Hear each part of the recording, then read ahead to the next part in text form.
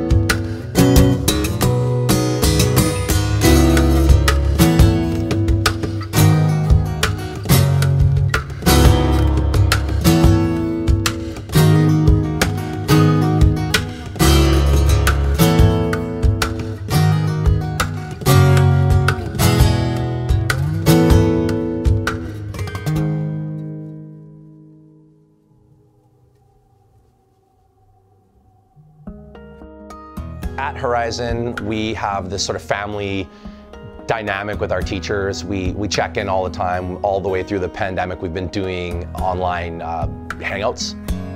The school allowed us to keep doing what we love, and it was a real essential service to a lot of people that wanted to learn music. Here we are now on the other side of it going, okay, we can look back. It's going to be interesting to see what we bring from what we just learned and merge it with the past, how that used to work. I think that it'll be a good hybrid. I think people will continue to tune into online performances more that couldn't make it to shows. So maybe if you're booking a show in Vancouver, someone's gonna be able to watch it from Japan. So what advice would I give someone who's a musician, who's looking to take it to the next level, maybe wants to make an income, wants to play with other musicians, like they're ready to make that leap? Just really learn that community well, like meet everybody you can, and don't just take, like give back, really like show up, like almost like an intern.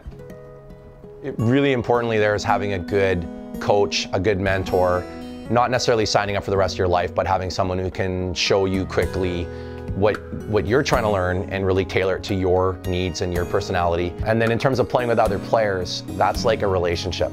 So, you know, you've got to gel, you've got to be able, like they say on the tour bus, you got to be able to hang. So, in other words, you could have the best player in the world who's a real jerk and no one wants to play with him or her.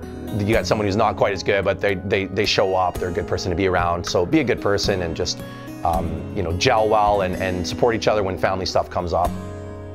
You've got to want to do it. You've got to be thinking about it all day while you're doing your job. You can't wait to pick up your instrument and practice because you love it so much. Or even if you don't know what you're doing and you're having fun, you'll keep getting farther.